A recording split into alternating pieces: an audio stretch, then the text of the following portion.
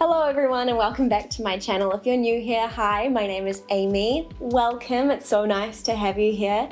Today's video is a little bit different to the ones that I have posted in the past. It's more of a sit down chat style video. If you're coming here from my Instagram, then you'll know that yoga is a huge part of my life. So I wanted to take this time just to kind of dive into my yoga journey, what I've learned along the way, where I am now, and then my plans for the future. So without further ado, let's just jump straight into it. So I think it's important to start this video off by talking a little bit about my past before I even experienced yoga. So from about the age of 4 up until about 21, I have been pretty into dance. I did jazz, ballet, contemporary, hip hop, but dance and movement and physical activity have always been a huge part of my life. They really do help balance me out and keep me really grounded emotionally, mentally, physically. So it's always been a huge part of my life. Now that's not to say that you can't start yoga with no experience or background in anything movement based. There are so many people out there who never have done dance, who have never really done much physical activity that go into yoga and thrive. But I think it's important for me to mention my background because I do think that having that experience from such a young age has helped me transition and flow into yoga quite smoothly. But I also want to say that I have never been as flexible, as strong, as mobile as I am now. Even in all my years doing dance, I never had what I have now. So I think that also says something. So after high school, I went off to uni. I studied acting for stage and screen. So again, movement being a huge focal point in my life. We did movement classes, lots of stretching, dance classes, and theatre work. It was a very physically demanding 3 years, so I was still staying relatively active, and this is actually when I had my first experience with yoga. So a bunch of my classmates were going to this yoga class, so I went. I don't really know what my expectations were. I think I had a cliche idea in my head of what yoga meant, and to me I was never really interested in it. I can't remember it a whole lot, but I'm pretty sure that it was a more restorative yin style class. The teacher was telling me to breathe into my feet, and I remember just thinking, that's not possible, bitches be crazy. And I just thought it was really wish-washy, airy-fairy, and just not my cup of tea. I didn't understand why I would pay $10, $15 for an hour class when I could essentially just do that for free at home. I just didn't like it a whole lot. I would even go as far to say that I kind of hated it. I just thought it was really pretentious and really stupid. The next time I experienced yoga, I'm out of uni, I'm getting pretty well established being self-employed, I'm working from home, working part-time as well at this point as a fairy at kids' parties. It was also during this time that I was getting into the gym lots. I was lifting weights and getting into weight training. I really enjoyed the feeling of being strong. I was living with my sister at this time, and she actually found an online subscription yoga class. I think it was called Yogaya from memory. They offered a week-long free trial, which we both signed up for, and we just started doing yoga together. And I wouldn't say it was an amazing experience. I don't remember it a whole lot. I just remember doing it and being okay with it. But I wasn't super inspired. I didn't feel super passionate about it. So once the week-long trial ended, I just kind of left it and again was like, okay, yoga's a thing. The third time I tried yoga was the charm. This was when me and Daniel decided that we wanted a place of our own. We wanted to have a house that we could fill with our own things. And so we started looking for places to rent just for the two of us. I was working from home full time now, so creating a space and an environment where I could work and live and be really happy was really important to me. I just loved the West Coast beaches of New Zealand. So I expanded my search to there, and that's when we stumbled across this beautiful, humble abode. If you are coming from my Instagram, you will know this place well. It is my sanctuary. She is so beautiful. I love living here so much. But if there's one thing that you need to know about where we live, it's that it's King Mission to get to. We've got a cafe and a general store and then the RSA Bowling Club and Surf Club.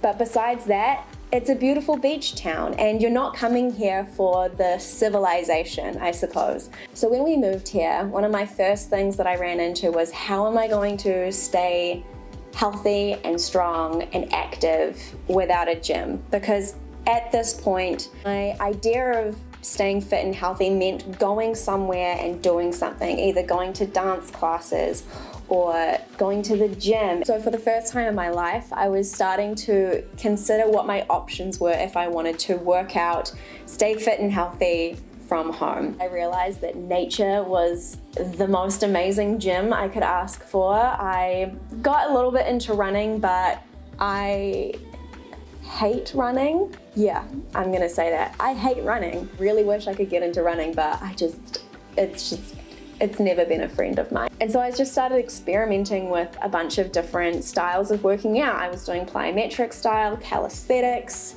and then I remembered good old yoga. And I was like, maybe I'll give it another chance. So I started looking on YouTube, and there's some amazing stuff on YouTube. I think I just didn't find it. I was doing a couple of classes and I was getting more and more into it. I really enjoyed stretching because now it was starting to become one of my main forms of physical movement. That, and I was really loving plyometric and calisthenic style training, so lots of body weight style training, and yoga just kind of meshed really well with that. And while I was doing this training at home, I should also mention that at this time I did not have a yoga mat at all. So I was putting down towels and blankets, and we've got like solid hard wooden floors, so it hurt a lot and I had a lot of bruises on my knee. And it was maybe 2 or 3 weeks of doing that I realized, just get a yoga mat. So I got myself a yoga mat. I think I even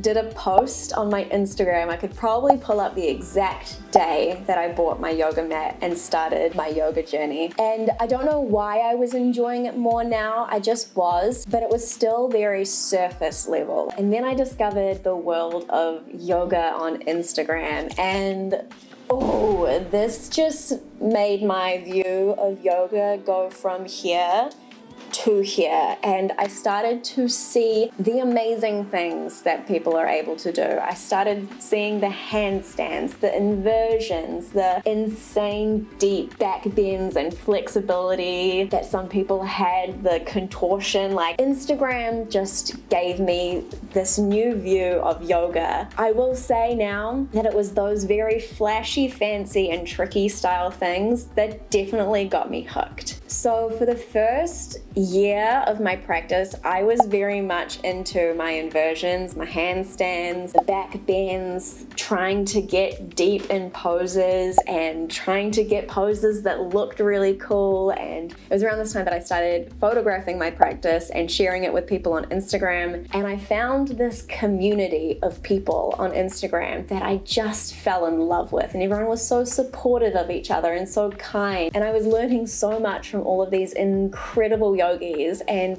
becoming really good friends. And I'm really grateful for Instagram for getting me hooked and also connecting me with so many incredible people who I truly can say I freaking love. So at this time, I'm doing YouTube classes, I'm looking at Instagram for inspiration, I'm trying to recreate people's flows that I see, postures that I see. I was definitely more in love with it, but my practice was very unstructured and imbalanced, I'm gonna say. I would do poses that I was good at and that I liked doing, which meant that I got really good at some things, and then other things I just avoided. Things like side plank, like standing poses. I found them boring and I just didn't want to do them, so I just never did them. So I got bad at them, so whenever I had to do them, I hated them more, and so the cycle just continued. So self-directed learning at this point was starting to kind of get to the end of its baby games. Because I was coming from a dance background, I kind of had a natural ability to pick up a lot of poses fairly easily, especially the ones involving back bends and hamstring and hip opening, because I had obviously done a lot of that from my dance days. And I wasn't practicing for any certain amount of time or any kind of schedule. I would just kind of roll out my yoga mat and then just move around however, for how long ever. So that went on for quite a while of me just self-directing my learning. And then I found Hello Moves. Love that app so much. It has been a game changer in my at-home practice. Hello Moves is an online yoga subscription. I think I pay like $30 a month for it, and you just have access to the website, and they're constantly putting out new content, new flows. There's new teachers. There's so many teachers on there. So many different styles of class. There's vinyasa, hatha, ashtanga, there's meditation, there's HIIT training, there's skills and mindfulness. It's everything. So I found this and I started doing actual classes from actual yoga teachers that weren't just on YouTube for like 20 minutes. And I started to learn a lot more about the different parts of yoga. I was starting to learn a lot about breath and bandhis and drishtis and mindfulness, meditation, all of these things that I hadn't really dived into before. And through discovering those things, I started to discover a lot about myself as well. I started to enjoy yoga in a different way than I had been in the past. It wasn't just a place for me to do fun tricks and get deep postures and, do the tricky things. It became a place for me to show up for myself every day, to tune into what I needed and what my body needed and what my mind needed, and to just be with myself, to not get caught up in success or getting a pose or doing anything a particular way, even just stepping on my mat and enjoying my practice for what it is in that day. And this is a kind of a big topic to go into, but it made me realize that I was trying to seek my self-worth from the things that I could do rather than just accepting it as what it is. So that kind of brings me up to now, where I practice most days for about 30 minutes to an hour. I'm in a really great place with my practice where it's really balanced. I'm doing the poses that challenge me, I'm doing the poses that I love, and I'm giving myself what I need whilst also taking into consideration what I want. And I think I'm in a really balanced place at the moment with my yoga practice, and I'm learning a whole lot more about the less physical side of my yoga practice and the more, I guess you could call, spiritual side of my practice. And I think this kind of goes really nicely into what I see for myself in the future. I've had this question asked to me a lot, especially in the last year, of if I'm interested in yoga teaching or if that's something that I want to do. And up until maybe a month and a half ago, my answer was no, that I was really happy with where my practice was and having my practice for me. But in the last month and a half, I've reevaluated where I see my practice heading. I realized that I am really passionate about sharing this practice that has changed my life for the better in so many ways, and sharing it with others and the people I love, and also just really want to be able to give people the best possible advice I could give. So I've started looking into yoga teacher trainings, and it makes me really excited. On that note, if you've done a yoga teacher training and you have a place that you absolutely love, leave it in the comments below, because I'm searching. Even if I just do a yoga teacher training to give myself a deeper understanding of yoga, I think I'm just happy with that. But then the potential to teach is always there as well. So it's something that I've been really excited about, but also just keeping it on the down low because I don't want to rush into anything just yet. I'm really happy with just having my practice for myself right now as well, and obviously with everything going on in the world, doing a yoga teacher training probably isn't going to be on the cards anytime soon, but it is something that I've definitely found more interest in the last month and a bit. But that's my yoga journey thus far, and how I've kind of navigated the waters, started my own at-home practice, and I guess self-taught myself, though I will say that a lot of what I've learned has been from yoga teachers that I have found online, and I just can't recommend that enough, to give yourself structure, to balance your practice and make sure that you're doing the things that challenge you just as much as you're doing the things that you love and that come a little bit easier to you.